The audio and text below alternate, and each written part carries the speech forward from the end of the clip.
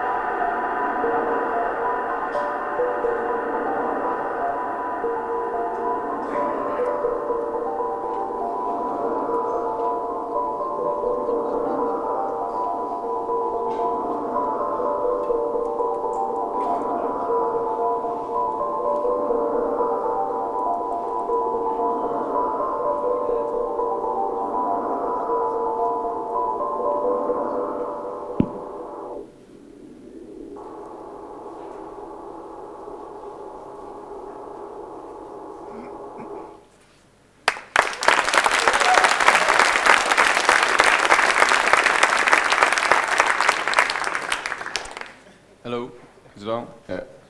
Hello, my name is Pieter Jan Pieters. It's a good name because it's funny and people remember it. I freshly graduated from the Design Academy Eindhoven, 2011, and I now, so now I'm fresh to talk, and fresh to start, and fresh to build new projects. And I just founded my own small studio called OWOW, and OWOW stands for the Omnipresent World of WizKids, which means should you grow up or can you just be a smart child? Because growing up is becoming just smart enough to make decisions and be wise. So for me, it's a way to say like being an adult or grow up or behave. It's like it doesn't feel so playful. So that's why OO stands for that vision, and this project stands for the vision as well. Because the project I showed you here, and I'm gonna explain it now, is called Sound on Intuition. And I gotta get the beeper. And Sound on Intuition stands for the idea that we have started building instruments way back, and it was out of physical reasons. We started hitting snares, we developed a piano around it, and then a clavier to play it. And now we still use that same method to control a computer, control digital music. But we don't have to hit those snares anymore. So it became a habit. It's not bad, but it's a really complex habit of playing. So I checked what is important in music. It's intuition, playing on intuition. If you see like to all the great players, and the most famous ones like Jimi Hendrix and Buddy Rich and even Michael Jackson, it's not because they played the best, it's because they played on intuition. They mastered their instrument so good that they just could do what they want, and they had their own unique style. They could put their emotions in their instrument. And that's what this project is about. It's transforming your intuition into music, into digital. What I did is I checked how we move to music, and then turned it around so we could first move, and then the music will follow us. So if I see, yeah, it works. The first one I did is called WOP, and WOP is the feeling. If you want to make a waving sound, you could make a waving motion, and that's what you saw here. And if you do that, because everybody's feeling, everybody's movement is unique, and if you can capture that uniqueness in the computer, it becomes much more personal. Because nowadays, digital music is a bit impersonal, because you always copy-paste everything. Then the second one is called finger, and finger is the idea that everybody always taps with his finger on the table to get a sound. It's this one. Unplug it. Because when you tap it, you get a sound, and when you bend your finger, the sound will change. Because every time you tap, your finger is in a slightly different position, and that's what it makes so human.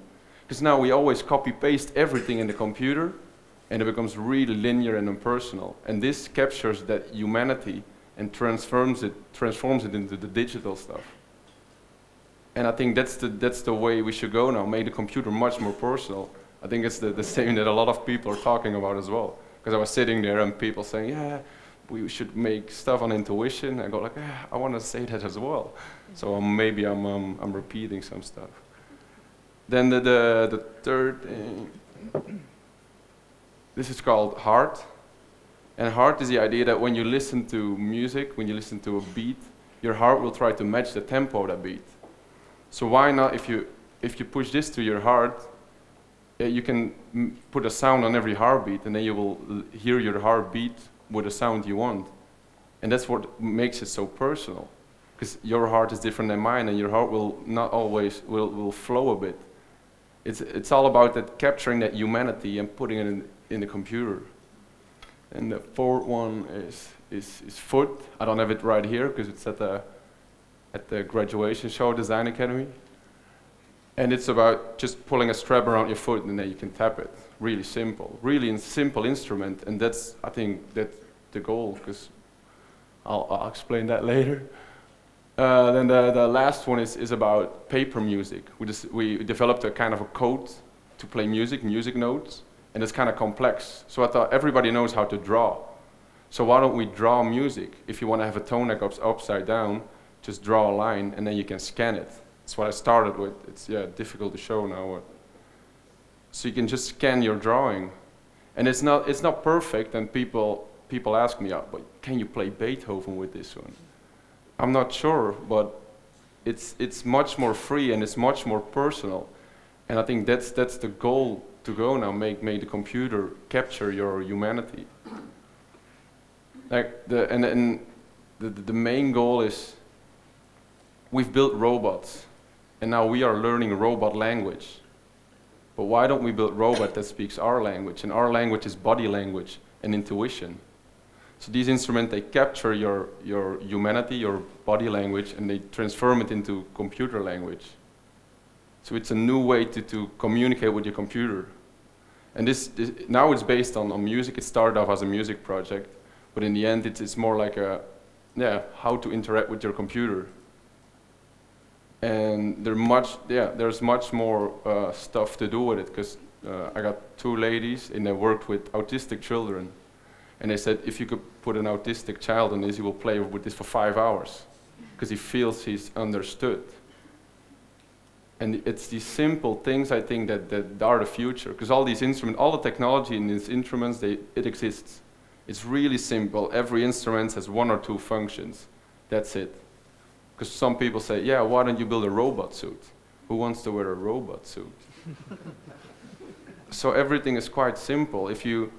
And that's the idea. If you have your computer and you like this movement, just put it next to your computer, and it's like an extra human factor to use for your computer. It's not that we have to build a computer with all these extra stuff that you can use. It's these simple things that people can use and people will understand.